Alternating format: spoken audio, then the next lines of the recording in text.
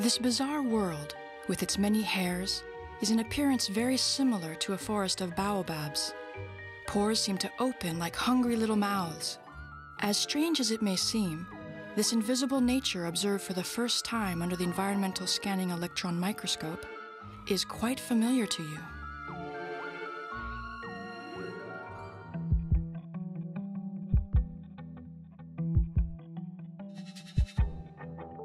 Plants have sensory capacities that are far more sophisticated than we once imagined. Plants move, smell, taste, listen, memorize.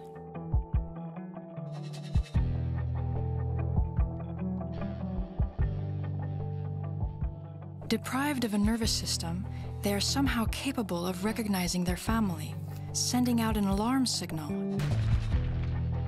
and even communicating. Plants are everything but silent.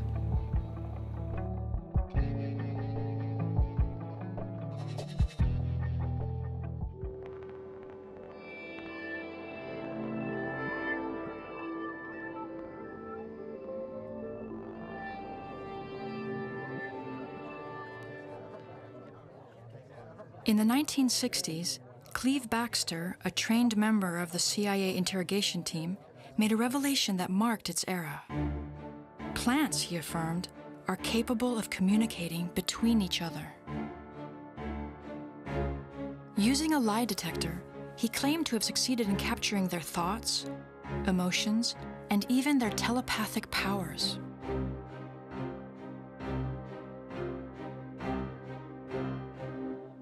Attached to delicate electronic instruments, a cabbage plant registers annoyance to the exhaling of tobacco smoke on its leaf surfaces.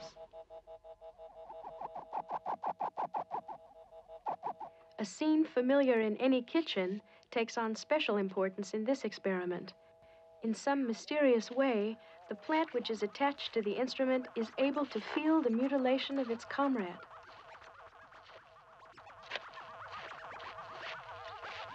Baxter was not a scientist, and he did a lot of experiments, but claiming that he was able to detect telepathy and a big amount of strange phenomena in plants. But in the last 40 years, many scientists tried to repeat the experiment without success.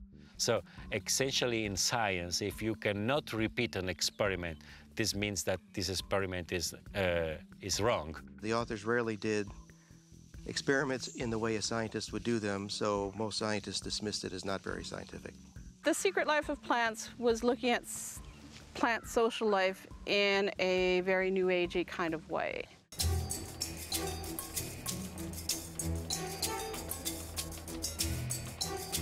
Stefano Mancuso is not a survivor from the New Age. A pioneer in neurobiological research on plants, he is convinced that plants are great communicators.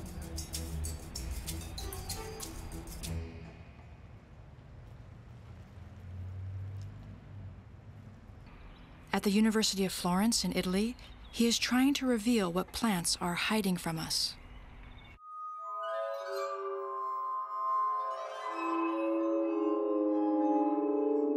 Stefano Mancuso's first trial is with a bean plant.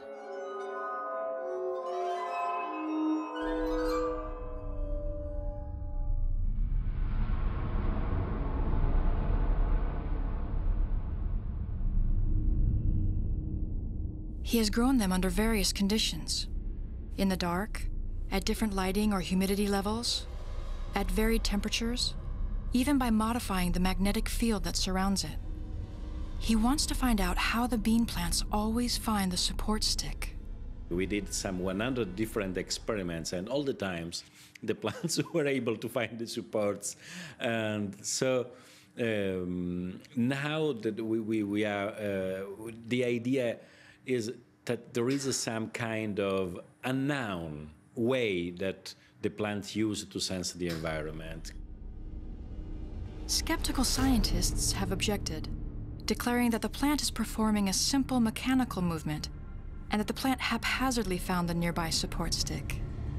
In reply to the critics, Stefano Mancuso placed two plants, one on each side of the stick. As he expected, both plants grew towards the support stick. Our science is it's a science made by animals, for animals. Because we are animals, we are unable normally to feel that plants are intelligent and sensitive organisms. Dare we evoke a form of plant brain?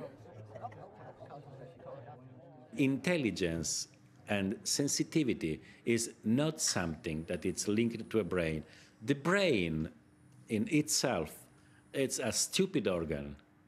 It's just an amount of cells that we have here and every animals have. But if you look at the single cells, they are cells. There is nothing mysterious or supernatural about the cells of our brains. They are just a specific kind of cells called neurons. But you don't need neurons to make this stuff. You can have all other kind of cells having the same function. So it means transmitting signals from one cell to the other.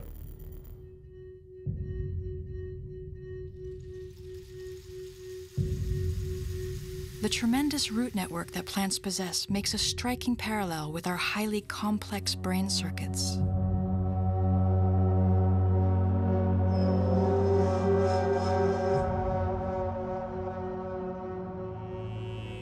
Charles Darwin was one of the first to probe the underground life of plants. He was convinced that plants have command centers at the tip of their roots, known as the apex.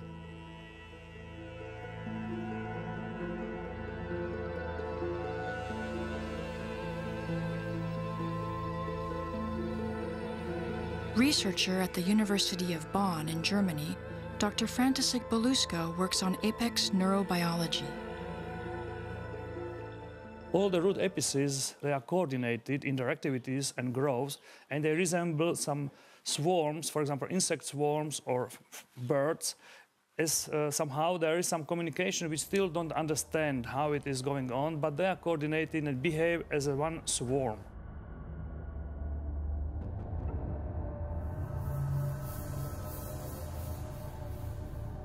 František Beluska's research has revealed that within the apex, plants have cells that are very similar to those found in animal muscle cells. The roots are capable of exploring the soil with extraordinary precision, and plants seem to know when to form their flowers or drop their leaves. Could there really be, as Charles Darwin once thought, a single and unique command post? So there is no central organizer, and that's why these networks are not vulnerable to some stress situations. These networks can self-organize very effectively, and they can survive any bad stress situation. The network resembles very closely the internet network, so one could call it root wide web.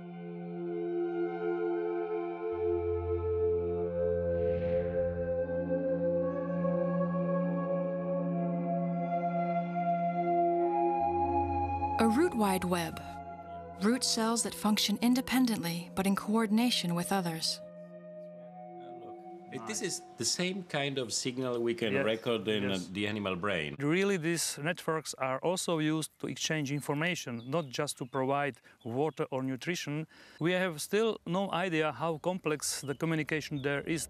Today, we are aware that plants have much to talk about, but we know little or nothing of it. The secret life of plants is slowly unveiled through the research of a few tenacious scientists. Canadian biologist Susan Dudley and her team have found that when the root of the Impatiens pallida touches the root of a plant from another family, the impatiens increases its water and light consumption and creates larger leaves. Okay, 20.1 square centimeters. It's a good-sized leaf. These plants are big. These plants actively know that they have neighbors and actively respond to the presence of neighbors. And each and every leaf, in fact, positions itself to avoid getting shaded by neighboring leaves, even within the same plant. But the impatiens' reaction is totally different when its roots come across a family member. We can say that plants know who members of the same family are, and that's important information for them to know. Because members of the same family share genes, and so if you're nice to a member of the same family, if you compete less with it, or even actively share with it, then your genes are being passed on through that family member. Using such tactile root recognition, the plant can advantage its family members. This reveals that plants, in their own way, are capable of altruism.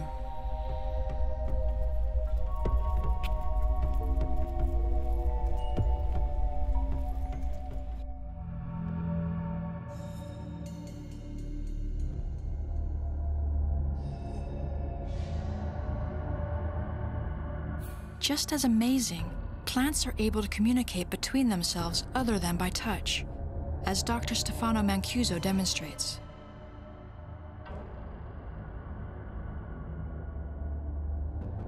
Our Italian scientist has isolated 3 groups of corn plants. There is no root contact between them. He will then deprive oxygen to one of the groups. After 5 minutes from the start of the lack of oxygen, we had this group of plants emitting an SOS signal to warn the surrounding plant that there is something that is going wrong with oxygen. In this case, we have a group of plants that are emitting a message that it's, in few words, pay attention, there is no more oxygen around. And the other group of plants are receiving this message, and accordingly, they are able to prepare themselves to a future lack of oxygen.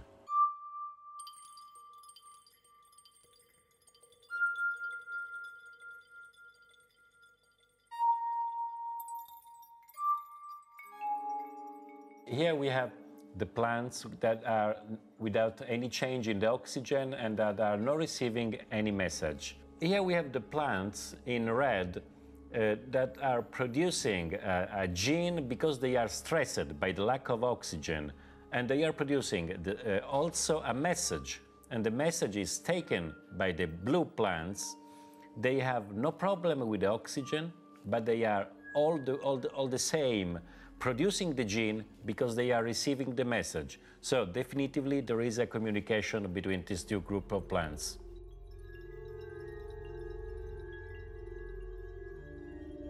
Plants can send and receive messages, but how do they do it?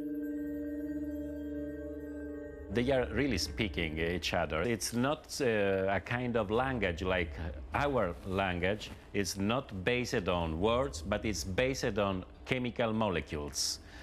Plants are able to produce many thousands of chemical molecules. Each single molecule means something.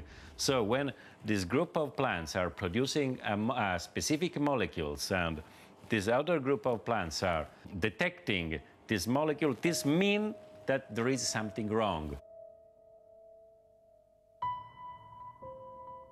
Plants have invented alarm signals to warn their neighbors of an imminent danger.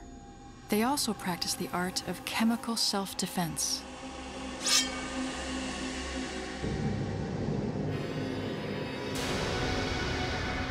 This strange landscape is that of the stinging nettle, where a cocktail of molecules, fungicides, and insecticides contain a well-known irritating resin. Hidden beneath their skin are numerous molecules that scientists are only beginning to recognize. On the tomato leaf, these mushroom-looking stems are topped by 4 cells that contain a repulsive resin that will be released when under attack by a pest. And that's not all. Plants have the amazing ability to release chemical signals that will attract the enemies of their voracious predators.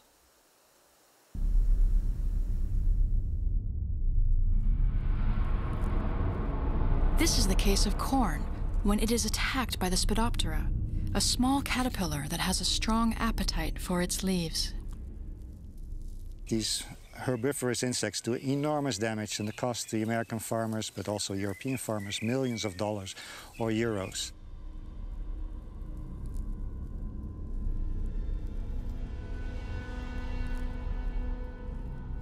To win any battle, it's an advantage to have allies. The Campholetus sonorensis female is the natural enemy of the Spodoptera caterpillar.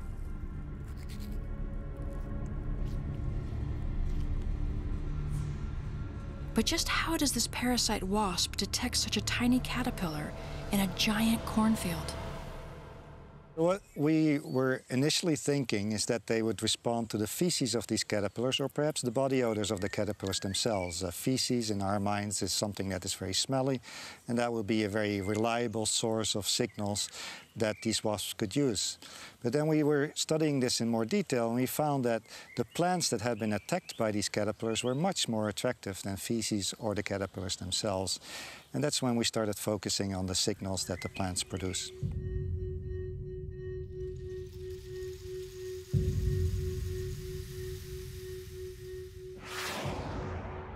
To his surprise, Ted Turlings found that the damaged corn leaf releases a particularly odorous molecule, a specific SOS signal that attracts the caterpillar's enemies.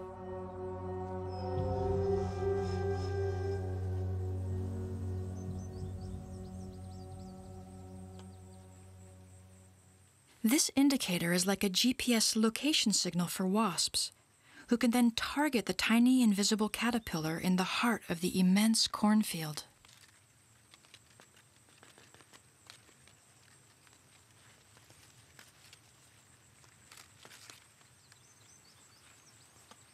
So that was, of course, a very exciting moment because we started realizing the plant is doing something to get the enemies of their enemies come and kill the caterpillars.